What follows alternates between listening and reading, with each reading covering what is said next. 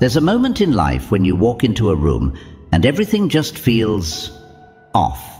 You can sense it, the subtle shift in energy, the way people avoid eye contact, or give those quick, polite smiles that don't quite reach their eyes. It's like you're invisible, or worse, an outsider. And it hits you. Something about the way you're showing up is causing people to look down on you, even if no one says it out loud. But here's the thing. Most of the time it's not about who you are, but about the habits you're carrying. Habits that might be pushing people away without you even realizing it. I've been there too, caught up in patterns that made me my own worst enemy. But as the Stoics teach us, self-awareness is the key to change. So today we're diving into 7 habits that could be sabotaging your relationships and reputation, and how Stoic philosophy can help you break free from them. This isn't about perfection, it's about progress. And if you appreciate what we're doing here, the simple free favor I'll ask from you is to hit that subscribe button. And trust me, don't skip any part of this video. You won't want to miss the insights that could change how people see you. Let's get into it. Number 1, gossiping. We've all done it at some point, right? It's almost like it's wired into us, this urge to share the latest scoop, to be in the know about someone else's drama.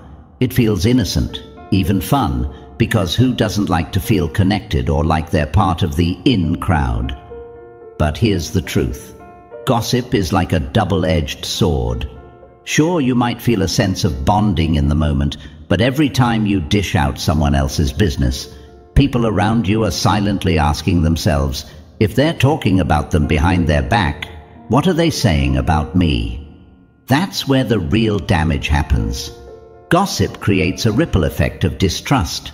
No one's going to tell you their deeper thoughts or let you into their personal life if they think you'll spread it around the second they're not in the room. You're building walls, not bridges. I used to think gossiping made me more relatable, like it was a way to break the ice and connect with others. But all it did was push people away. The conversations would stay shallow because no one really trusted me enough to go deeper. Here's where Stoicism steps in. The Stoics believed that what's outside of our control, like other people's lives or their business, isn't worth our focus. Gossiping is the exact opposite of that. It's wasting mental energy on things we have zero control over. Instead of being caught up in other people's drama, we should focus on controlling ourselves, our actions, our words, and how we show up in the world. When we gossip, we're not just bringing others down, we're lowering our own value. Marcus Aurelius once said, "Waste no more time arguing about what a good man should be. Be one." It's a powerful reminder that the energy we spend talking about others could be better spent improving ourselves. And here's something else to think about. When you gossip, it's usually to avoid looking at your own flaws, your own struggles. It's way easier to point out what someone else is doing wrong than it is to sit with your own discomfort. But that's the thing about Stoicism. It challenges you to stop avoiding your own reflection. Instead of talking about what someone else should fix, ask yourself, what can I fix in my own life? That shift alone can be life-changing. If you find yourself in a group where gossiping seems to be the norm, it takes real strength to step away from it. And guess what? That's where real respect comes in. When you're the person who says, "I'm not going to talk about others like that," people notice. They might not say it, but they'll respect you for it. You'll start building a reputation as someone who can be trusted, someone who's focused on what matters, not on petty drama. That's a powerful way to live. So, next time someone starts gossiping, remember this: it's a choice. You can either jump into the conversation and lower the trust others have in you, or you can take the Stoic path, stay quiet, and focus on what's within your control. You might be surprised at how much more peaceful life becomes when you stop worrying about what everyone else is doing and start working on becoming the best version of yourself. Trust me, the respect you'll gain from that is far more satisfying than any temporary thrill you get from gossip. Number 2, being passive-aggressive. Let's be real, we've all done it at some point. It's that classic "I'm fine" response, even though you're clearly not fine. Or when someone asks you to do something and you say, "Sure, whatever," but inside, you're silently plotting their downfall. It feels like a clever way to avoid confrontation, right? You're not outright starting a fight, but you're still getting your frustration across. The problem is, passive aggression is like trying to communicate with smoke signals in a thunderstorm. It doesn't work, and it just leaves everyone confused and frustrated. I used to think being passive-aggressive was a smart move. Like, why argue or be direct when you can just throw a little shade and make the other person feel bad without ever saying what's really bothering you? But here's the thing. No one is a mind reader. And if they are, they're probably ignoring those passive-aggressive signals on purpose because it's exhausting. Instead of solving the issue, you end up creating this weird tension where nothing gets resolved and everyone feels annoyed. You feel frustrated because they didn't magically understand what's wrong, and they feel frustrated because you're acting like everything's fine when it clearly isn't. Stoicism has a really clear answer to this kind of behavior. The Stoics valued honesty and clear communication, seeing it as a way to live in harmony with others. Marcus Aurelius talked about the importance of speaking the truth as it is, without hiding behind emotions. When you're passive-aggressive, you're doing the opposite. You're hiding what you really feel because you're afraid of conflict or afraid of being vulnerable. But here's the thing, avoiding confrontation doesn't make the problem go away, it just makes it fester. And eventually, that unspoken resentment is going to explode in a much uglier way. Being passive-aggressive is like emotional dodgeball. You think you're avoiding the problem by not being direct, but really, you're just hitting people with your frustration in a way they can't fix.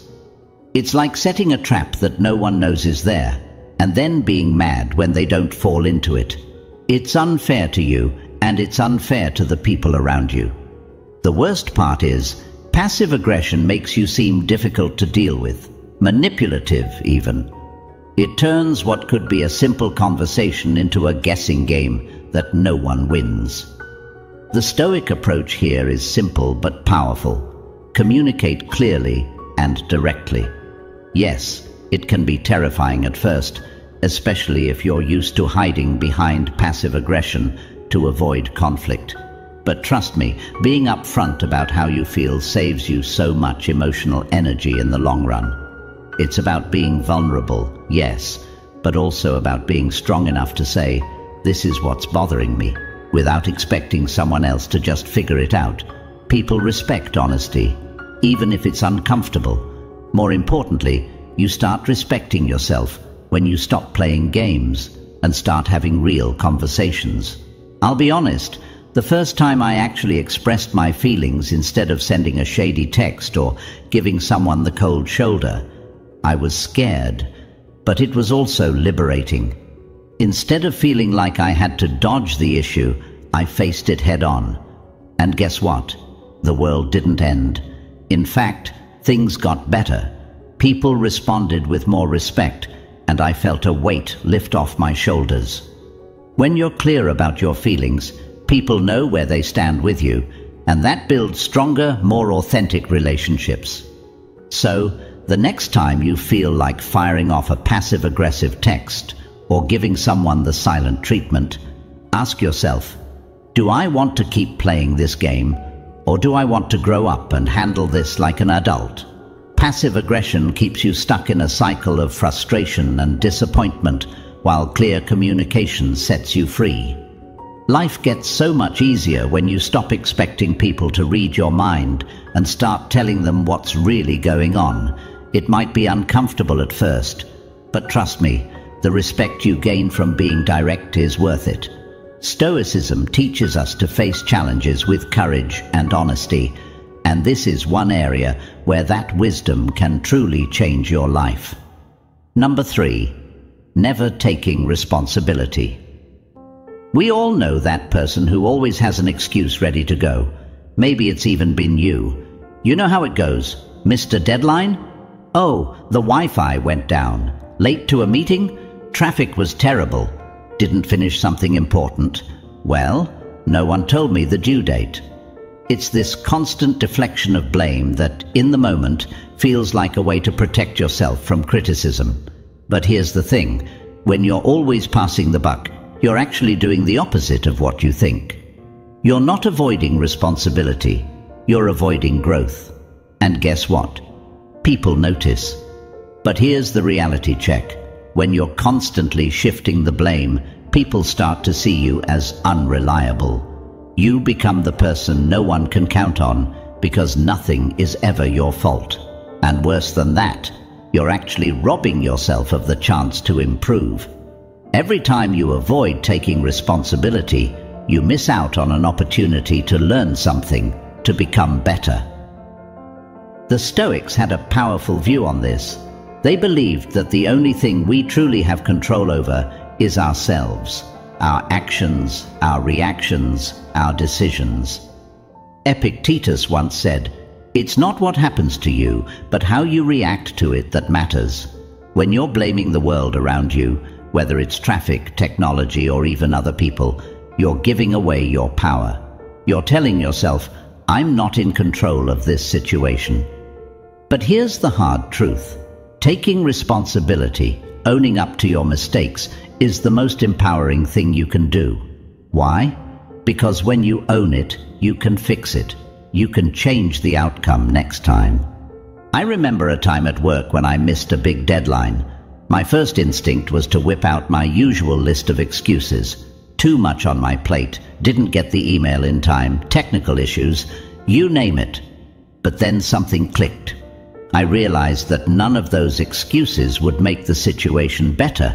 They wouldn't change the fact that I had dropped the ball. So I tried something different. I went to my boss and simply said, "I messed up. I didn't manage my time well. I'll do better next time." And you know what? My boss didn't freak out. No one lost their mind. In fact, my boss respected me more for owning up to it. And I felt a sense of relief for not hiding behind excuses. This is where Stoicism really shines. It teaches us that taking responsibility is not about admitting defeat or looking weak. It's about taking control of our own lives.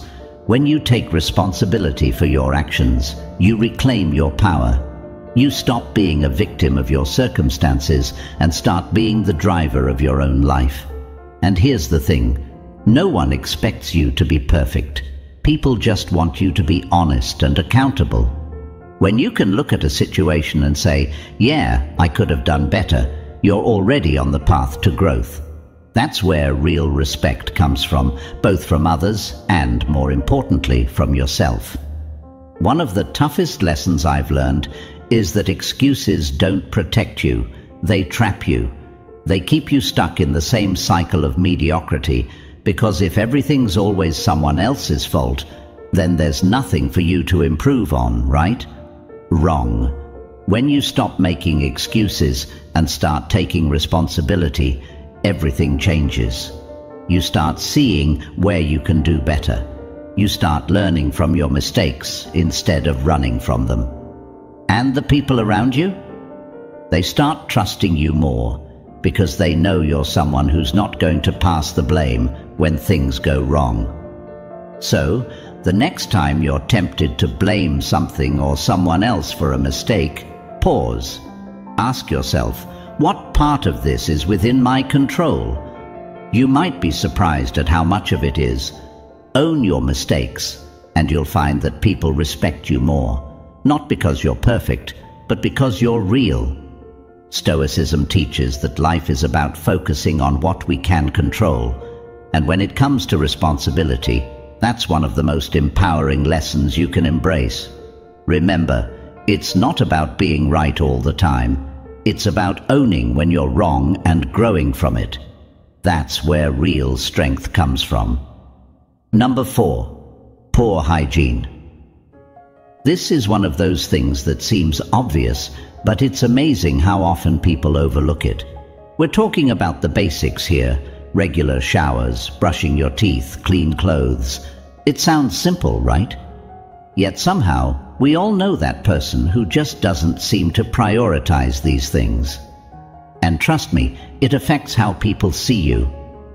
Stoicism teaches us the importance of self-respect, and honestly, hygiene is one of the simplest ways to show respect for yourself and others. Now, let me be clear. Hygiene isn't just about smelling good, though that's definitely part of it. It's about showing the world that you value yourself enough to take care of your body. You might think, well, if I'm a good person, people will see past how I look or smell. But here's the harsh truth. People notice.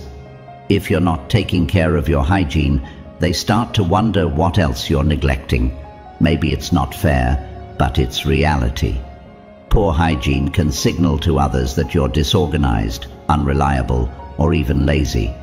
And the Stoics understood that our external behavior, what we do with our bodies, how we present ourselves, reflects our internal state of mind. It's all connected.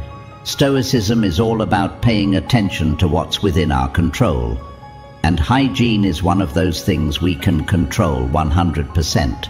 It's the simplest way to show that you're on top of your life. Marcus Aurelius wrote about the importance of physical cleanliness as a form of discipline. And it's true. Taking care of your hygiene is a form of discipline. It's about doing what needs to be done, even when you don't feel like it. And let's face it, some days you might not feel like showering or brushing your teeth, especially if you're going through a rough time. But here's the thing. Taking care of your physical body can actually help pull you out of that mental slump. When you're not feeling great, whether it's burnout, stress, or just a bad day, skipping hygiene can seem like an easy shortcut. I've been there too, dragging myself through tough times and letting the basics slide. But what I didn't realize is that neglecting my hygiene was dragging me down even further. It became a cycle.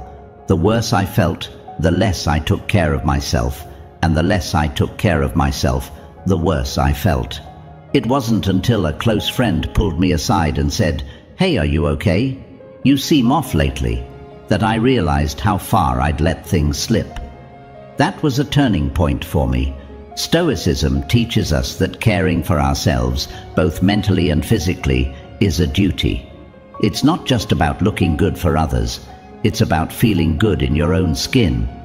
When you let go of basic hygiene, it's almost like you're telling yourself, "I'm not worth the effort." And that mentality can spiral into deeper issues. On the flip side, something as simple as a shower or clean clothes can shift your entire mindset. It's strange, but true. When you take care of the small things, it gives you the momentum to tackle the bigger things. Hygiene is like the foundation of self-care. If that's shaky, everything else is harder. And here's the practical side. Good hygiene is a form of self-respect that earns respect from others. People will notice if you take care of yourself, even if they don't say anything. It's one less barrier to connecting with others. You won't have to worry about whether someone's avoiding sitting next to you or if they're distracted by something else. You're showing up as your best self, and that's what Stoicism is about. Being the best version of yourself, no matter what's going on around you. So, if you've been neglecting the basics, this is your sign to take a step back and reset. Grab that soap, brush those teeth, wash your hair. Not for anyone else, but for yourself. Because when you feel clean and put together, it's like the rest of life feels a little bit easier to handle. Remember, hygiene isn't just about looking or smelling good. It's about showing that you value yourself and are ready to face the world with respect and confidence. And trust me, the people around you will appreciate it too. Number 5. Constant complaining. I know life throws curveballs. and it feels good to vent once in a while. But here's the thing. There's a fine line between healthy venting and falling into the trap of constant complaining. You know the type. Someone who finds a reason to gripe about everything, no matter how good things might actually be. It's too hot. It's too cold. The coffee is too weak. The Wi-Fi is too slow. They could be on a beach in paradise and still find something to complain about. And if you're sitting there thinking, I don't know anyone like that, well, you might want to check if that person is you. I've been there myself. Complaining is one of those habits that feels so harmless in the moment, but it has this sneaky way of bringing you down and dragging everyone else down with you. At first, it might seem like you're just being real or letting off steam, but when it becomes constant, it paints you as someone who only sees the negative. And here's the thing. People start to avoid negativity. If every time you open your mouth, it's to complain about something, even the people closest to you will start to distance themselves. No one wants to be around that dark cloud of negativity all the time. Stoicism teaches us that while we can't control what happens to us, we can control how we respond. Complaining is often our default response when things don't go the way we want them to. But here's the kicker. When you're constantly focused on what's wrong, you're training your mind to ignore what's right. Complaining becomes a habit, a mental pattern that locks you into this loop of negativity. Epictetus said, "We suffer not from the events in our lives, but from our judgments about them." Every time we complain, we're reinforcing those negative judgments instead of finding solutions, or better yet, accepting what's out of our control. The Stoics would say that when you're stuck in a cycle of complaining, you're wasting energy on things you can't control, and you're missing out on the things you can. It's a mindset shift. Instead of focusing on what's wrong, you start focusing on what you can do about it. And if you can't change it, then let it go. Complaining doesn't fix anything. It just amplifies the problem and keeps you stuck. Once I realized that, I made a conscious effort to stop myself whenever I felt the urge to complain. It wasn't easy at first, but over time, I noticed a huge change, not just in how others responded to me, but in how I felt about myself. The truth is, constant complaining comes from a place of feeling powerless. It's like saying, I can't do anything about this, so I'm just going to focus on what's wrong. But Stoicism reminds us that there's always something we can do, even if that something is just adjusting our attitude. Marcus Aurelius often wrote about gratitude as a way to combat negative thinking. When you focus on what you're thankful for, you don't have room to complain. It's a practice that takes time, but it's worth it. Instead of complaining about the cold office, I started thinking, hey, at least I have a job in a place that's comfortable enough to work. That shift in perspective doesn't change the situation, but it changes how you feel about it. And here's the best part. When you stop complaining, people notice. They feel lighter around you. You become the person who uplifts a conversation instead of dragging it down. People are drawn to positivity, to those who focus on solutions instead of problems. Complaining might give you a quick release in the moment, but it never leads to growth or progress. It just keeps you spinning in the same negativity. But when you start practicing gratitude, even in the smallest things, life feels different, lighter, and the people around you will thank you for it too. So, the next time you catch yourself about to complain, whether it's about the weather, your job, or the fact that the coffee doesn't taste quite right, stop and ask yourself, is this something I can change? And if not, is it worth my energy? Instead of falling into the habit of complaining, try finding one thing, no matter how small, to be grateful for. It won't just change how others see you, it'll change how you see yourself.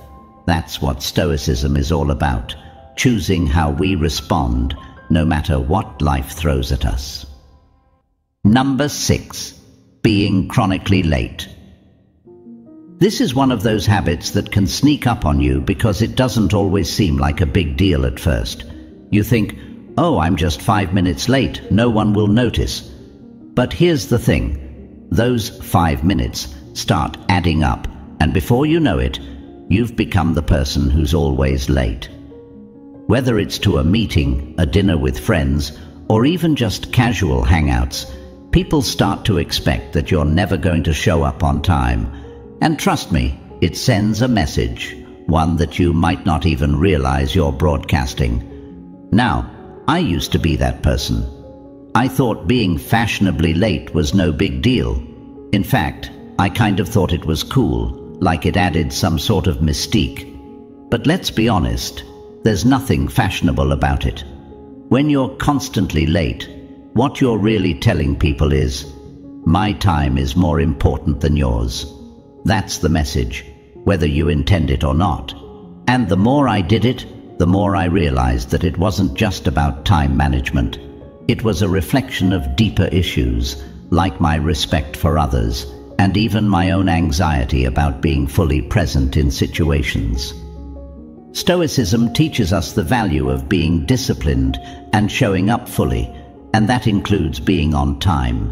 When you're late, you're not just disrespecting someone else's schedule, you're disrespecting the opportunity to be fully engaged in life. Marcus Aurelius talked a lot about how we should treat each moment as precious, because time is something we can never get back. Every time you're late, you're not only wasting other people's time, you're wasting your own. The Stoics believed in being present and making the most of the time we have, and showing up late is the opposite of that. What's more, being late often has less to do with poor time management and more to do with avoidance. Sometimes we're late because we're trying to avoid something. Maybe it's the anxiety of a big meeting or not wanting to face a tough conversation. For me, I realized I was using lateness as a kind of buffer.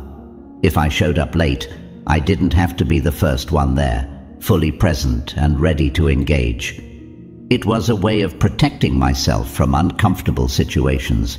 But here's the thing, Stoicism teaches us to face life head-on. Avoiding discomfort doesn't make it go away. It just delays the inevitable. Showing up late is often a symptom of avoiding the reality of what's in front of you. The Stoics believed that living virtuously means taking responsibility for your actions, and being late is something you can absolutely control. It's about respecting yourself enough to honor your commitments and respecting others enough to value their time. When you start making an effort to be on time, you're telling the world, I respect your time, and I respect mine too. It's a small thing that can have a huge impact on how people perceive you. You become someone who is reliable, trustworthy, and fully present. I had to make some real changes in my own life to break the habit of being late.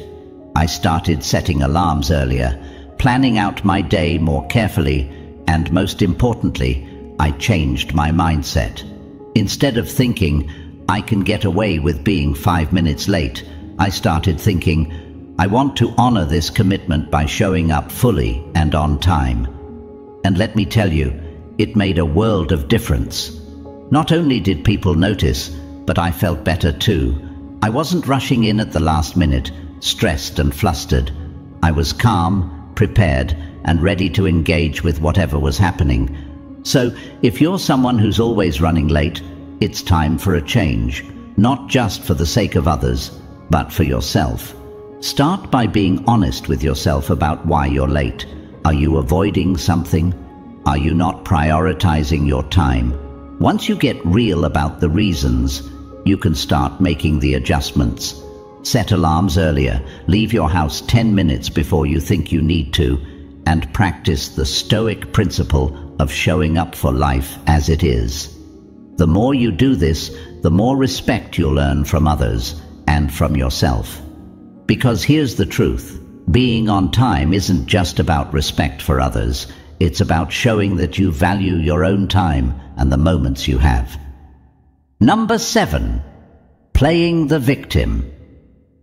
This is a tough habit to break because, honestly, it feels safe.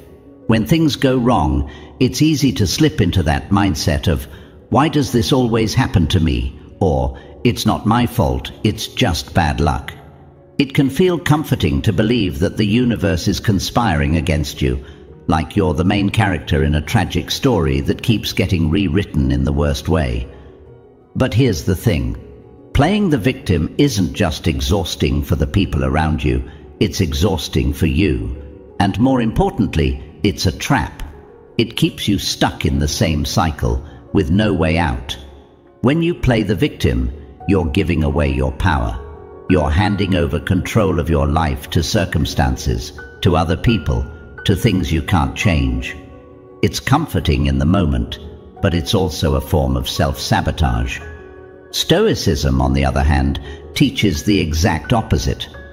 The Stoics believed that while we can't control everything that happens to us, we can always control how we respond to it. Epictetus said, "It's not what happens to you, but how you react to it that matters." That's the key right there. When you play the victim, you're reacting to life like you have no say in what happens next. But the truth is, you have more control than you think. Life will always throw curveballs. That's inevitable. What matters is how you choose to handle them. Are you going to sit back and say, "This is just my bad luck"? Or are you going to ask, "What can I learn from this? How can I grow?" Playing the victim often comes from a place of fear. Fear of failure, fear of not being good enough, fear of owning up to your mistakes.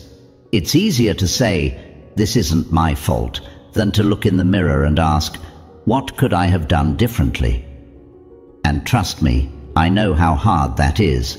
There was a time when I couldn't face the fact that some of my problems were of my own making. It was easier to blame circumstances, other people, or just bad luck. But the moment I stopped doing that was the moment things started to change. When I took ownership of my role in situations, both the good and the bad, I realized I had the power to change my life. Here's the kicker. Playing the victim doesn't just hurt you, it hurts the people around you too. It's draining. No one wants to be around someone who's constantly in a state of, "Poor me." It's like a dark cloud that follows you everywhere, and after a while people start avoiding it. They might feel sympathy for you at first, but over time, that turns into frustration. Why? Because deep down, people know that you have the ability to take control, and watching you not do it is frustrating. They see the potential in you that you're not tapping into. And here's something the Stoics would say: when you play the victim, you're missing out on an incredible opportunity for growth. Marcus Aurelius constantly reminded himself that life's challenges were actually chances to practice virtue. Instead of seeing setbacks as personal attacks, he saw them as a way to strengthen his character. What if, instead of asking, "Why does this always happen to me?" you asked, "How can this make me stronger?" That shift in mindset changes everything. Suddenly, life isn't happening to you, it's happening for you. Every challenge becomes a chance to become a better version of yourself. The Stoic approach is simple but powerful. Take ownership of your life. When you stop playing the victim, you start taking responsibility for what happens next. It's not about blaming yourself for everything that goes wrong. It's about recognizing that you always have a choice in how you respond. That's where your power lies. When you stop waiting for the world to change and start changing yourself, amazing things can happen. You start to feel less like life is happening to you and more like you're in control of your own destiny. So, next time you catch yourself slipping into that victim mentality, pause. Ask yourself, am I really powerless here? Or am I just afraid to take control? Shift your mindset from, why is this happening to me? To, what can I do about it? When you stop playing the victim, you step into a position of strength. You take your power back. Life will still throw challenges your way. That's a given. But instead of being knocked down by them, you'll stand up taller, ready to face whatever comes next. That's the power of Stoicism, and that's the power of owning your life. Remember, life doesn't happen to you, it happens for you. Every challenge, every setback, every bad habit you break is an opportunity to grow, to become stronger, to live more intentionally. You have the power to take control of your life, to rise above these habits, and to be the best version of yourself. If you found this video helpful, make sure to check out one of the suggested videos on your screen for more insights to keep you on your path. Thank you for being a part of Stoic Journal, where we strive for progress, not perfection. Stay strong, and I'll see you next time.